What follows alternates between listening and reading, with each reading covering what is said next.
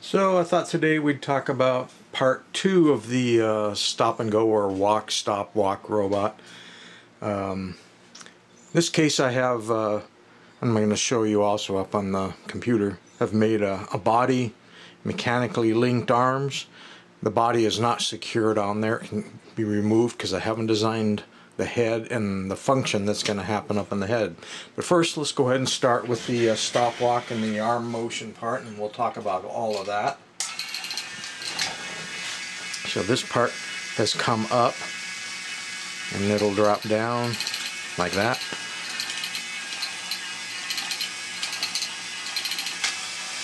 And it's up again. I've added some flashing lights in the chest. And basically, let's get the camera where I can see what's on screen. I've left the battery back open at the moment. Probably make a battery door for that eventually. The on-off switch is there. But I wanted to not only mechanically link the arms with the walking action, but I wanted to do it in a safe way so that if the arms are moved, it won't break anything. And in order to do that, you need to make a friction clutch, and we're going to talk about that. And like I said, the body isn't secured on at the moment, it's just kind of sitting there. So I can remove it. There's some wires that connect the LEDs from this half to that half. But you can see in there in the arm I decided to just print a large gear. And even though I only needed a couple of teeth to make it move, I figured for alignment reasons I've got the room, just printed a complete gear, then I never have to think about it when I'm assembling it. And this piece here is a separate piece which glues to the top of the legs that we built in the last video, and put just the 3 teeth that I need there to move back and forth to make the arm move. Let's take a look at the files and talk about some of this in more detail. Like so. Alright, get up there. Let's get you aimed more at the screen for our little slideshow. It's just the easiest way for me to do this. So, as far as 3D CAD programs go, one I like to use is called Design Spark Mechanical, and that's because you've got to go back almost 6 years ago.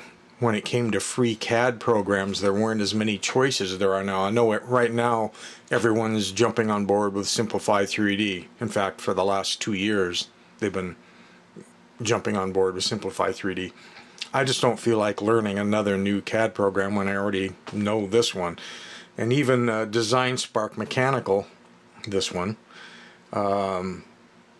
has upgraded. They've gone to newer versions of this same free CAD program. I haven't even downloaded those and learned them.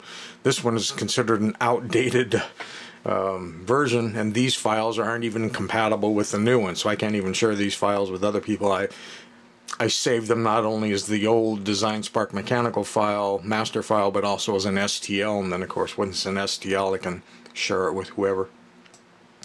But this is the program that I learned to use, and I just don't feel like learning another program when this one still works for me. So here's the body half, the left body half. And of course there was no reason to design both the left and right, because you can just mirror this part to make the right. When I mirror it for the right, I just simply remove the switch, because I didn't need a switch on the right side as well. And enter the text in later when I save it as an STL, where I have the on-off written on there. But I think I just wanted to show you the program. I design all the parts for all my robot projects in Design Spark Mechanical, the gears, the shafts, the feet, whatever. And this is basically what it looks like. When you're going to start in the program, you start with a page that looks like this. And they always try to get you to upgrade. I always refuse, because then none of my old files can be opened or used anymore. And plus I probably would have to learn some new terminology. So the next thing you do is you go here and you say New, and it's going to give you a grid, and I put it on Plan View. And if you were going to design something, then you can go up here and you start grabbing what it is you're going to do first. Like if you were going to make a wheel or a pulley or something, you'd bring it out and you'd specify. I can either drag it to the size I want, or I can just click and then type in the size that I want, like that, and make it. It's like almost all the other drawing programs. Once you've made something, this isn't anything but a circle, you can then get out of that mode and you can do some extrusion on it.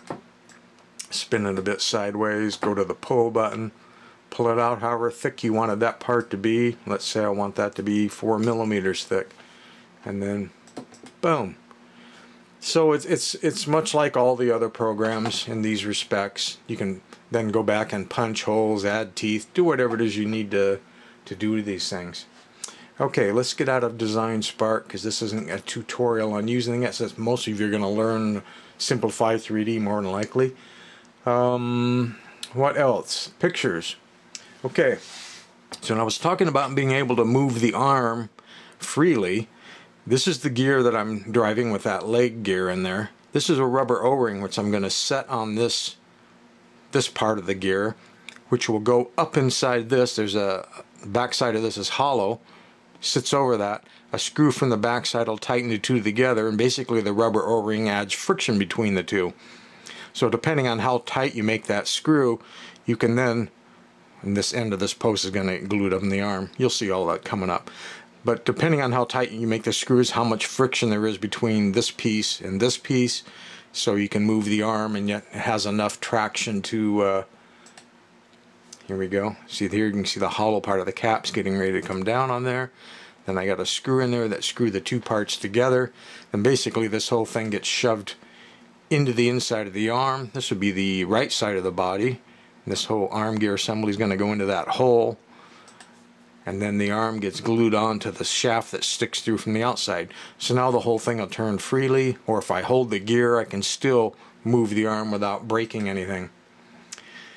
This piece I'm holding up in the air, but you can see here's where it's going to, there's a glue tab area that forces it to glue in the correct position down here into the leg. So as the leg moves, this gear, which is set on a radius from here, will engage with the arm gear and move the arm gear back and forth. So here it is glued on, it's sticking up. Just another angle of it. I don't know if I have many more pictures. Yeah, here we with the body with it on, but you've already seen the robot, so you don't need to see that. So let's close out the little slideshow pictures. And this was the previous video.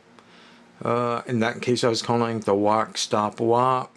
This was really like, it was really part 2, but I called it part 1 because at this point it became a robot. Before that I was presenting it just as a gearbox showing the function of the ramp control that does the walk and stop thing, and I actually called it part 1. That was because at that point I wasn't sure if I was going to do anything more with that gearbox. Makes it kind of confusing. It wasn't a robot at that point. Once I decided to make it a robot, I probably should have just called this part 2. And then both before any of those were done, I did a whole video just showing the old mechanical ways of doing sequencing. Some with cams, some with this rotating ramp lift system. And I paused the video in this particular spot right here because as the ramps separate and this gear comes up and engages this gear to do a lift function, the gear will drive itself around until it gets to this open place. Well, in most toys, they get around to that open place and it just sits there and snaps back and forth on it. It runs out of teeth, and this keeps turning. So every time another tooth comes by, it just kind of sits there and rocks a little bit. And you'll see that when you see the doors open and guns come out and they're kind of shaking. Well, that's the end of a tooth gear rattling against another tooth gear. That causes a lot of wear. So in this larger box, what they did to get away from that problem was they actually took this gear that's rotating, and instead of that shaft right there just going through a small hole, it's in a slot that faces towards this little gear that's driving it. and there's a spring pulling on it as well. And when it drives around to that point where normally it would sit there and chatter, because that's slotted, the gear can actually drop in away from the teeth, and it gets captured on a smooth area where there are no teeth. So there's no chattering. It climbs all the way around, locks in, and just sits there smoothly waiting for the gear to drop back down, and then there's a spring return right here, so it snaps back into the same position.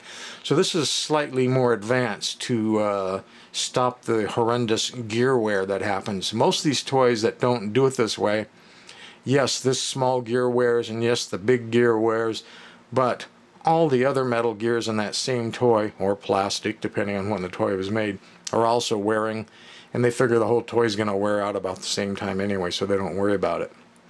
In my case, in this one, where I'm thinking about, well, not thinking, I'm going to use a similar type mechanism to raise and lower this, and this function is going to do something up in the head, which I haven't even decided what the head's going to look like or what I'm going to do. I mean, I could make a top of the head that opens and like a missile comes out, or I could do a head splitter. There's a lot of the toy robots where the head's open and then you see a different head inside the head. Could be a visor over the eyes, make a visor lift and lower. I'm going to do all those things, but none of them are going to be particularly demanding on this. So I think the plastic gear teeth will probably be just fine, because I'm not going to ask it to do a whole lot of heavy lifting, if you will. Anyway, we'll find out when we get to whatever part this will be. Part 3, part 4, whatever you want to call the head. I don't know. I thought I'd give you an update on the body and the arms, and I guess I should upload those to Thingiverse, so I'll put a link in the description down below, or if I don't make it there, then I'll post one in the topic section for a link for the body and arm parts, in case any of you are interested in building this part.